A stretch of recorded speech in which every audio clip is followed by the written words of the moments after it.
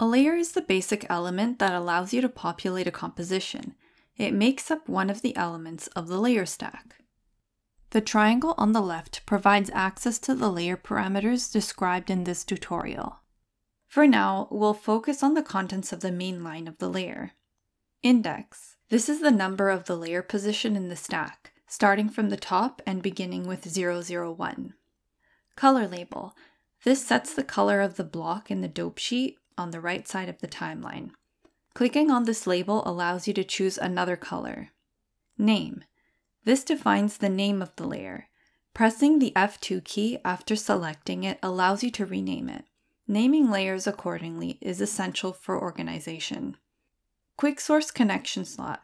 This is represented by a disconnected grayed out plug by default, and this slot allows you to choose the type of graphic source connected to the layer by clicking on it. This connector is a shortcut that allows you to quickly choose the layer's source without having to unfold the source parameter. Blending mode and opacity. Here again, you have quick access to two parameters that are also available when unfolding a layer. By clicking on the icon on the left of this controller, you can change the layer's blend mode. The right part is dedicated to the layer's opacity.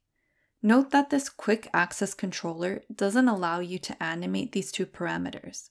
To do that, you have to unfold the layer in order to have access to the animation controllers. 2D 3D toggle. This allows you to change a 2D layer into 3D mode and vice versa, adding a second transform 3D parameter to the list.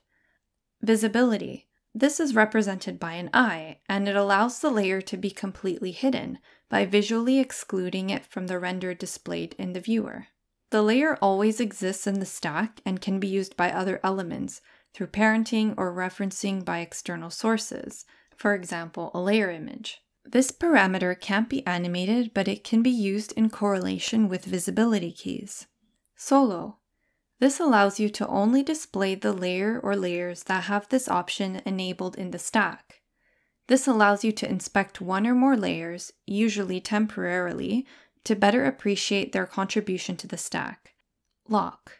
This prevents the layer from being selected, either in the stack or in the viewer. Since locked layers can't be selected, they also can't be moved.